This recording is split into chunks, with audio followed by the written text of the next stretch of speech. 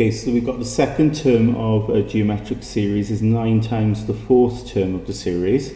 So in A, it says find the possible values of the common ratio. So we've got here second term, so T2 is, so equals 9 times the fourth term. Okay, so T4. So we can use this nth term formula here, okay, to establish what our values for the ratio is going to be. So T2, okay, so n will be 2 here. So we have a r to the power 2 take away 1 is equal to 9 times a r, and then we've got then, well, n will be 4, so 4 take away 1, okay. So this is the same then as AR will equal to 9 AR cubed, okay. So in this case then, because we've got a common factor of A on both sides, we can divide through by A, okay, because A obviously is going to be, it's not going to be 0, so we're allowed to divide through by A, okay, and so they'll cancel, so we end up having R equals to 9 R cubed, okay. And then there's a couple of ways you could go about this. Okay, so one way is to get the 9r cubed over to the other side. So you have r take away 9r cubed is equal to 0, and then we'll factorize. Okay, so you can factorize then the r. Okay, so then if we take our r out, well, we've got then common factor of r here. So r times 1 will give me r, and then r times 9r squared will give me 9r cubed equals 0.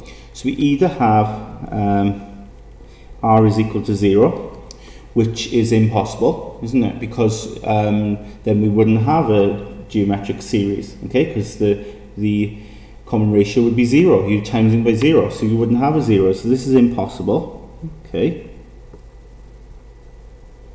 Or you'd have 1 minus 9r squared equals 0, okay? Which means then that 1 will equal 9r squared, so then 1 over 9 will equal r squared. So then to get r, of course, you've got to square root, yeah? And remember, with square root, you've got to do plus or minus. So square root that there, which means r will be plus or minus 1/3, okay? So those are the two possible values there for r, okay? The other way of working this out would have been to just divide by r here, okay? So if you divide both sides by r, you'd end up having 1 equals 9r squared, and you're allowed to divide by r because r can't be 0, can't it? Okay, as we established there, it's impossible for r to be 0, otherwise we wouldn't have a geometric series. So those are the two possible values. Either r is positive third or r is negative third, okay?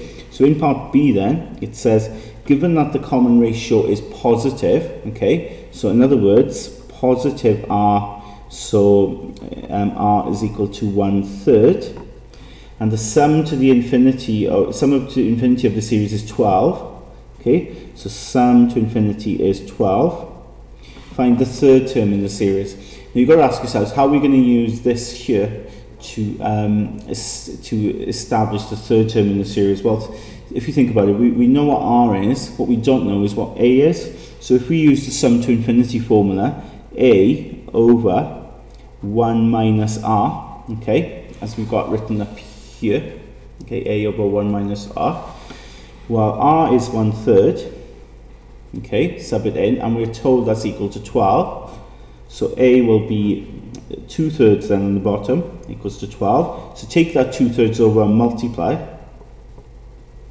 and we get a to be 8. Okay, so we know now that r is 1/3, a is 8. So to get the third term in the series, T3, remember we're using the formula a r to the n minus 1. So a will be 8 times r, okay, which is 1/3.